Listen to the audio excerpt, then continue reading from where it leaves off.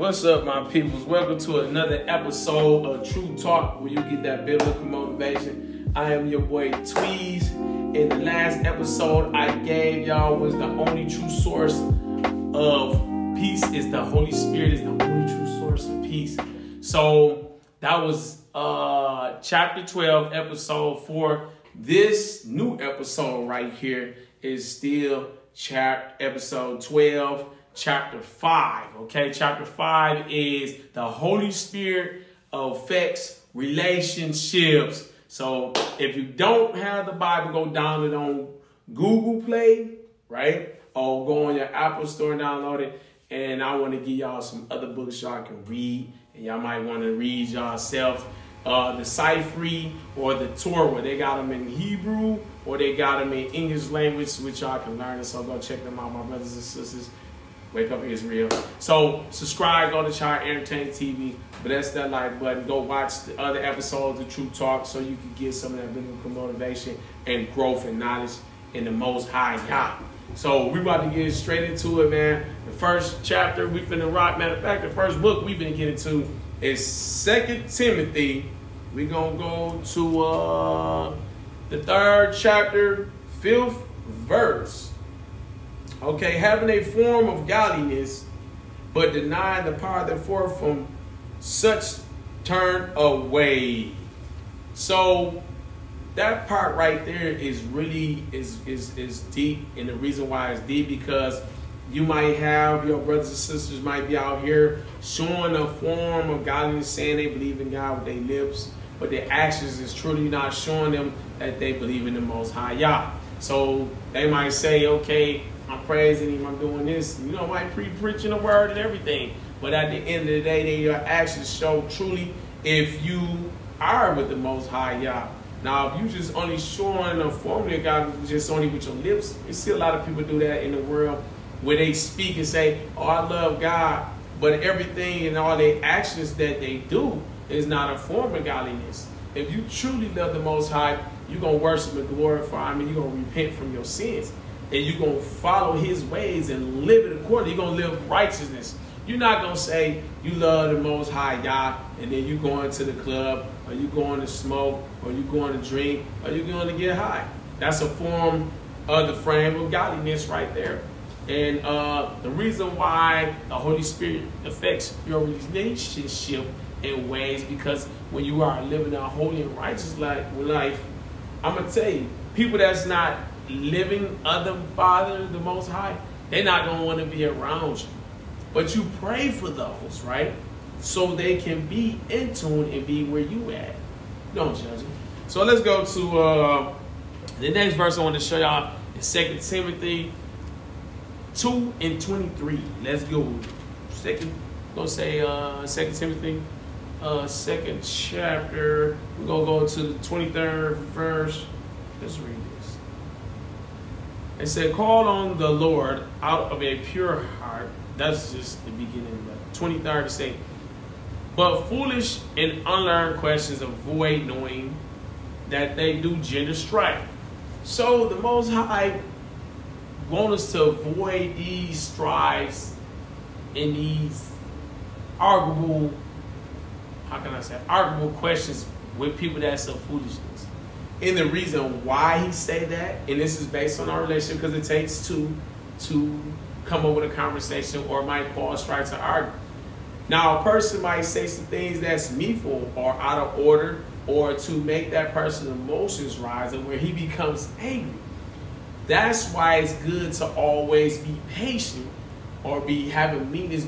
Do not come at people in a form of hatred, negativity, right? So it's good for us to come together out of love when we're speaking to a person, not to do things out of strife. If you're going to tell somebody about itself, always do it out of love. But sometimes you have people that might have pride in them.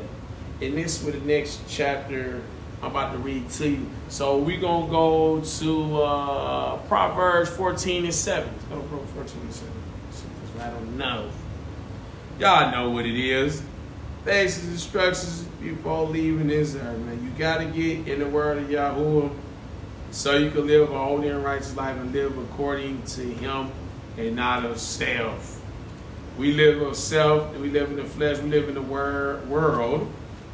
When you're not living in the word, that's when you have problems, big problems. So let's go to chapter 14.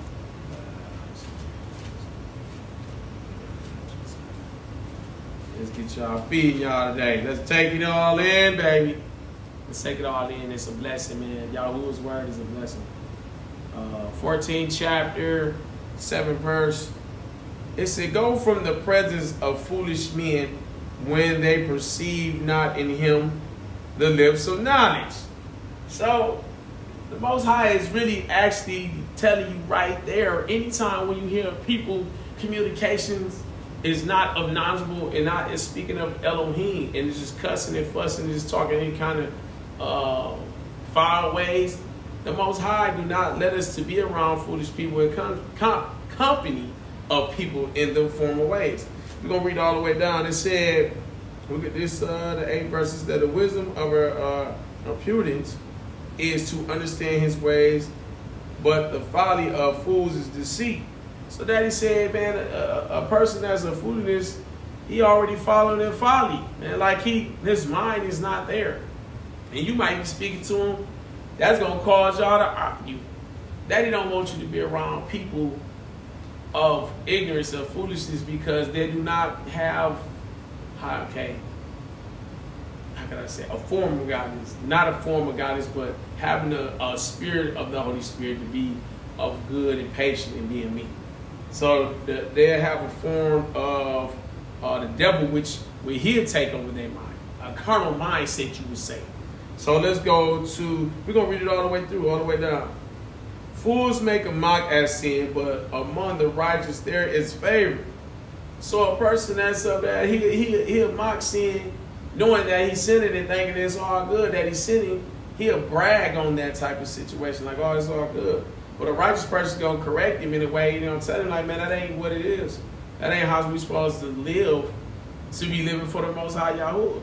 So that's the ways that the Holy Spirit will affect relationships, because you want to live a holy and righteous life, you know what I'm saying, and do things that's right. That's just like, okay, you trying to change your ways, and you trying to come out of the world completely. You giving it all, Yahuwah, your heart, mind, soul, and spirit, man, flat out. I mean, not straying away.